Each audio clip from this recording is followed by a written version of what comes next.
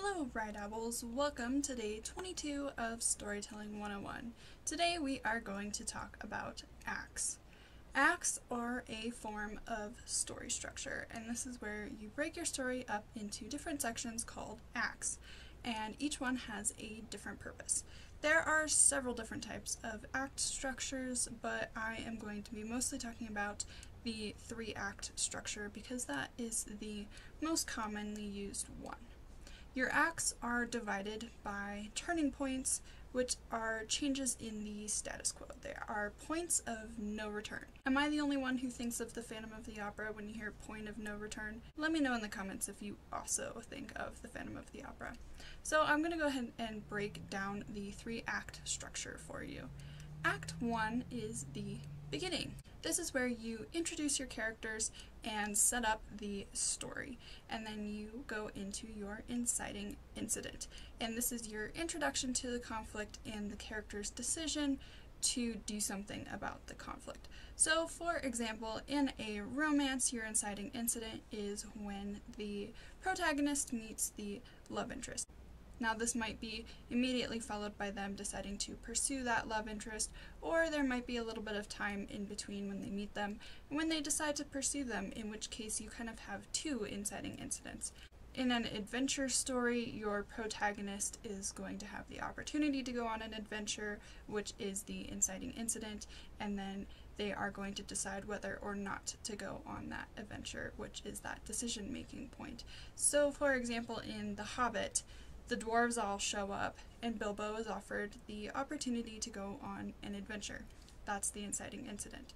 Now, there's a little bit of time that passes in between the dwarves showing up and when Bilbo actually decides to go on the adventure, and that is the more secondary inciting incident that launches him into the story. Once your character makes the decision to do something about the conflict that has been presented to them, that is when you get propelled into Act 2. And that is the middle of your story.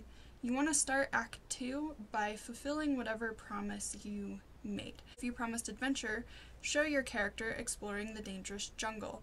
If you promised romance, show the couple bonding. That's what you're going to do at the beginning of Act 2. And all the while, the conflict is going to escalate. This is also called the rising action. Halfway through Act 2, you're going to have the midpoint, and this is a big turning point where things start to go downhill. This is where all the bad things start to happen, and that's what the second half of Act 2 will be, is all these bad things happening as you are propelling your character towards the end. And at the end of Act 2, your character will make some sort of irreversible decision that will propel them towards the climax. Act 3 is your end, and this is where you have the climax, which is the final battle between the protagonist and antagonist, or whatever is the cause of the main conflict, and your character will either win or lose. That is followed by the denouement, which is the resolution. That's where you wrap things up, show the consequences of the climax, etc., and then you will end on your finale or final image.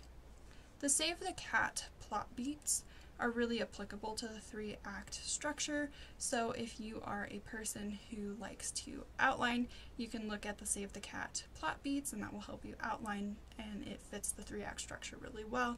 If you are a discovery writer and you don't do outlines, you can look at these beats in your revisions to help you stay on track. The 3-act structure will help you make sure that your revisions are working out and that your story has structure to it. If you want to know a more complex act structure, I highly recommend watching Indiana Jones, Raiders of the Lost Ark. That is a 7-act movie. So you should watch it and see if you can figure out where all the turning points are, and that will help you learn the act structure. This is really commonly used in screenwriting, so you can use pretty much any film and look for the act divisions, and that'll help you better understand how acts work. That's all I have for you today on acts. If you have any questions, leave them in the comments down below. I will answer them either as a reply or in the Q&A on Saturday.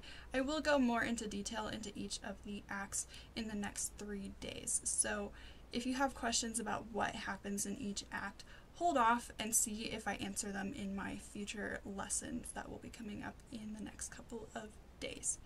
I have 2 discussion questions for you today. The first one is, how many acts are in your story, or do you think will be in your story if you haven't written it yet? And 2, Did you find all the turning points in Indiana Jones? Let me know. I'm excited to see your answers. I hope you all have an awesome day.